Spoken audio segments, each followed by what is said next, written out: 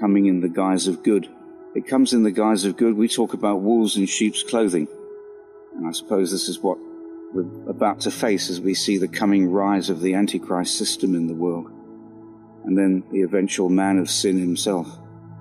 I've titled this Antichrist and the Counterfeit Kingdom of Cruelty.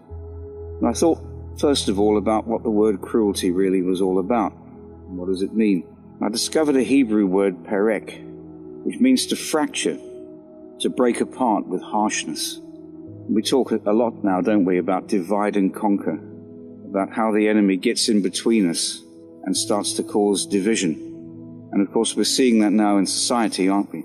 Those who haven't had the procedure and those that have.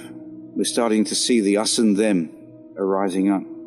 And yet there's almost a sort of a carelessness about it, isn't there, amongst governments, a mercilessness as to how people feel. They were interviewing, in fact, just to mention this, I was listening to a video yesterday where they were interviewing some people in Austria who at the moment are going through this fracture, this perek, this breaking apart of their society. And many of the people interviewed that had had the procedure were quite callous about the people that didn't have it. They didn't seem to care, really. They said, well, if that's their choice, then they must just stay at home and just be out of society.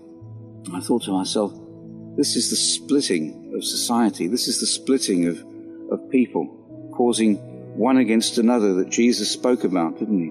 He said that a father and mother would be against their own children and vice versa, and that a man's enemies would be those of his own household. And now we're starting to see that a man's enemies are certainly those of his own country. And these measures are inspired. And as I said the other day, there's a new spirit coming into the world, and it's being spearheaded by leaders. And I believe these men are cruel leaders. These are the men who fracture. These are the men who break apart people. And they speak of unity, but they're actually breaking people apart.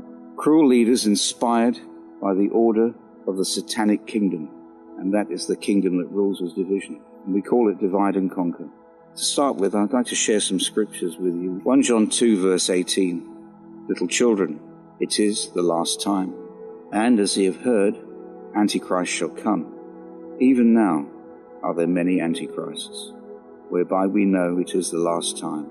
But yes, there are many Antichrists. Yes, there are many that are coming in his name, and now we're starting to see them rise up. I believe that we can name them now. Men like Boris Johnson, Justin Trudeau, Joe Biden, and of course the people in the World Economic Forum that are their backers. Of course, men like George Soros, Bill Gates. Yes, why not make a list of these people?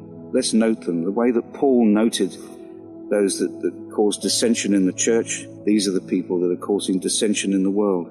But remember here what it says, the Antichrist shall come. That man of sin is going to follow. He follows on the backs of these world leaders whose spirit has changed.